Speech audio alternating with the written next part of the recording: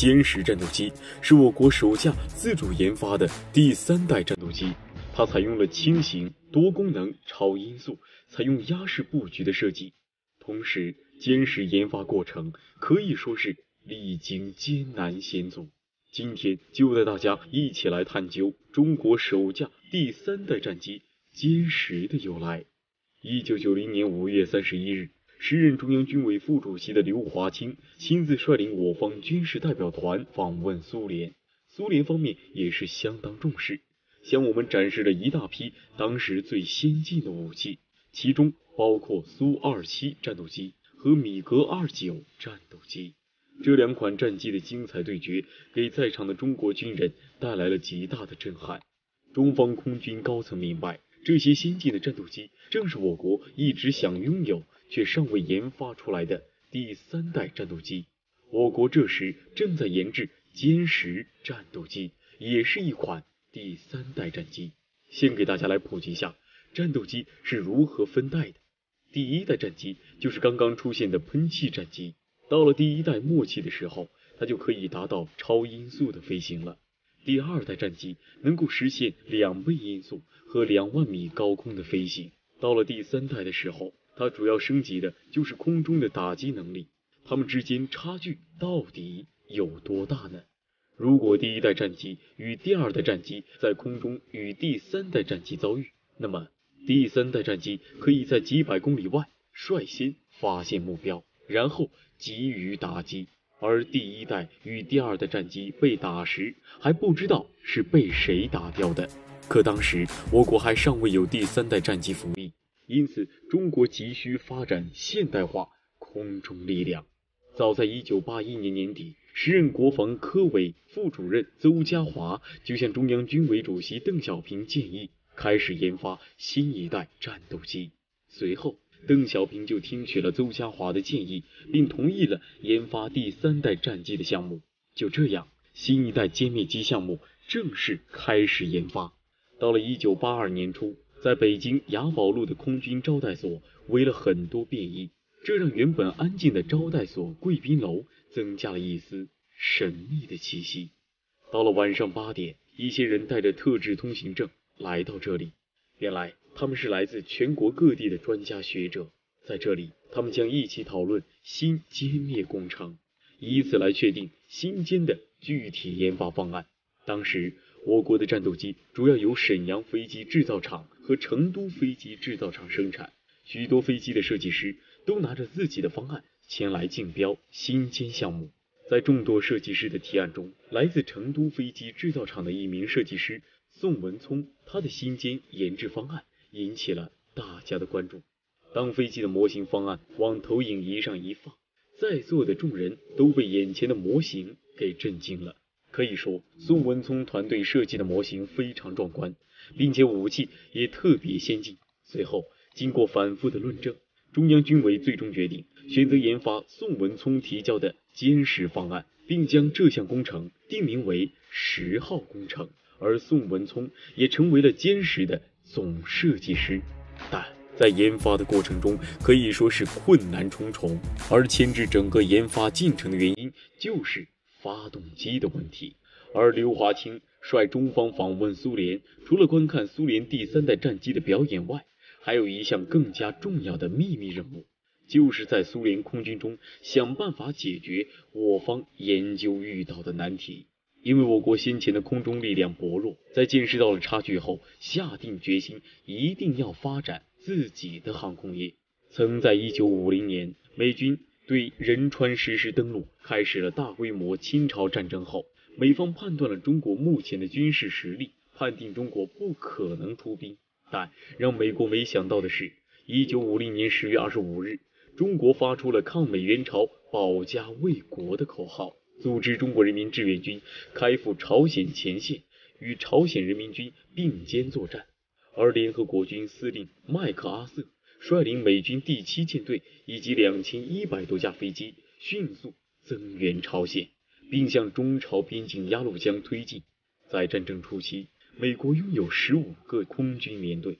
并且大部分飞行员都参加过实战，飞行时间大都在1000小时以上，作战经验极其丰富。而中国空军刚刚组建，作战飞机仅仅有114架，飞行员平均只有100小时的飞行时间，并且几乎没有任何空中作战经验。这也让麦克阿瑟极度狂妄地说出中国根本没有空军。然而就是这支被美国无视的中国空军，不仅敢于在朝鲜战场上与号称世界一流的美国空军相互较量，并且使其遭受到了沉重的打击。当时空39团1大队与美军空军大战80多次，击毁敌机29架，把美军打得苦不堪言。最终志愿军空军以损失231架飞机的代价，换取击落战机330架，击伤敌机95架的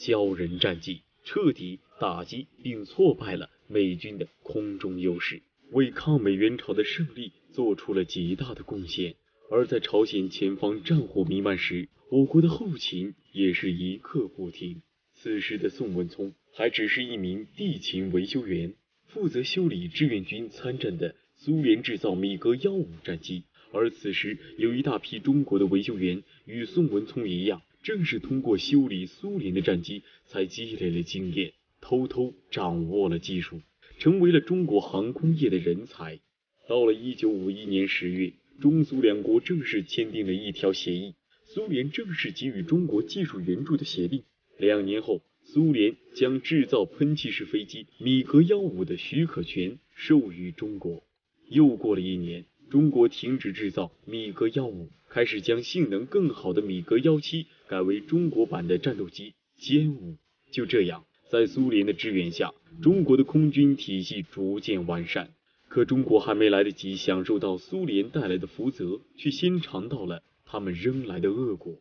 当赫鲁晓夫上台后，因为种种原因，导致苏联撤走了所有在华的专家，影响了中国200多个项目，包括中国航空工业，直接影响了3种飞机的研制工作。同时，苏联未交付中国的28000多项原材料，甚至还带走了整整13吨的技术资料。中国刚起步的航空工业又陷入了窘迫的境界，工厂制造了数百架飞机的半成品，由于没有制造图纸和原材料，只能搁置不久。我国的航空工业遭受到了沉重的打击。虽说那时候中苏交恶，可还有一些苏联专家对我们是友好的，在撤走时悄悄留下了一些图纸。于是宋文聪和一批新中国航空工业的从业者，在苏联专家撤走后，就重新启动了仿制米格19战斗机以及制造中国歼6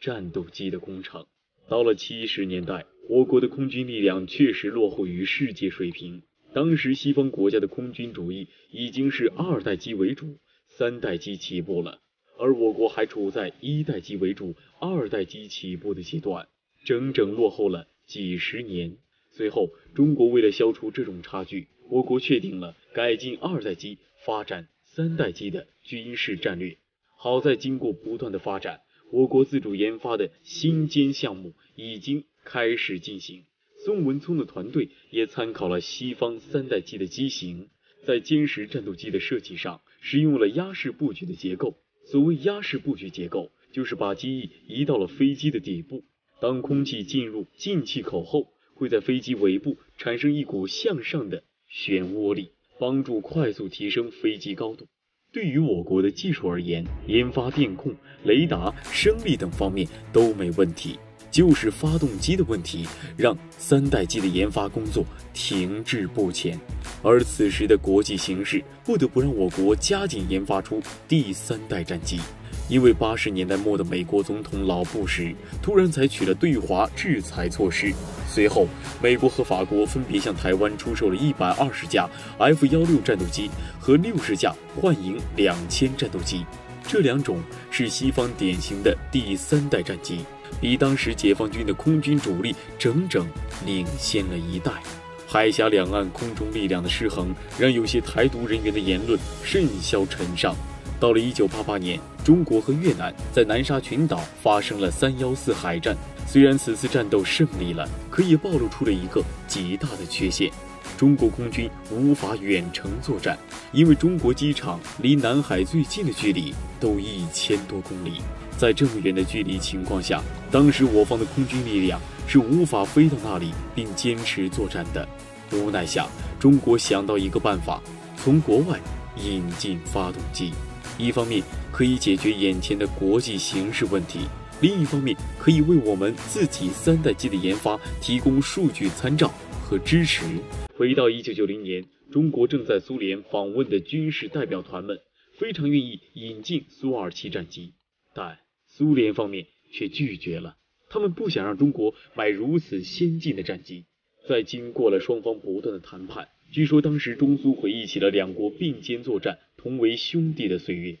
苏联的官员也被当时激情燃烧的岁月感染了。最终，苏联政府同意向中国出售苏27战机。随后，当中方购入苏27后，我们将发动机安装到了歼10战机的身上。但俄系发动机有个缺陷，容易产生空中停车的现象，而歼10只配备了1台发动机。如果发动机在空中出现问题，那么后果不堪设想。而解决这一问题的唯一办法，就是研制出属于自己的发动机。终于经历了重重的困难后，我国研制出了自己的发动机。在1998年3月23日，第一架由我国自主研发的歼10战斗机迎来了它的首飞。